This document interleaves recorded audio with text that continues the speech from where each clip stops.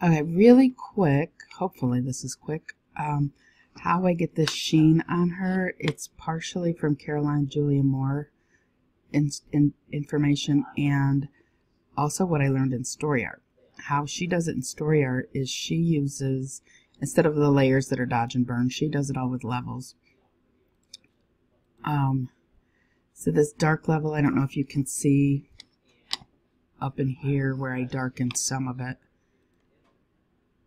In her hair and on her face and even in her hand. I don't know why I did her hand, but I did. And then this is the lights. And then if you look at the levels, we're using this layer here, not this one. Don't even ignore that completely.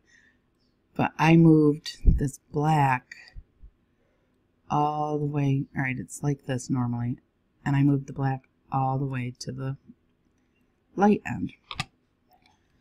Now if you disable the layer mask, that's how it really looks, and that's just crazy icky.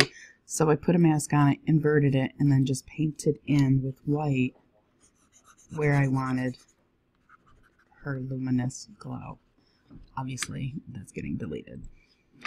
But then I kept going and I did another section up top with a brightness level.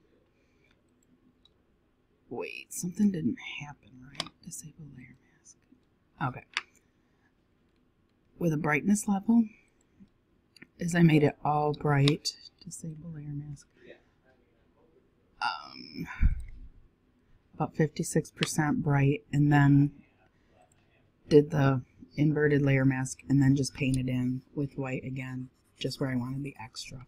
So that just gave it a little bit more.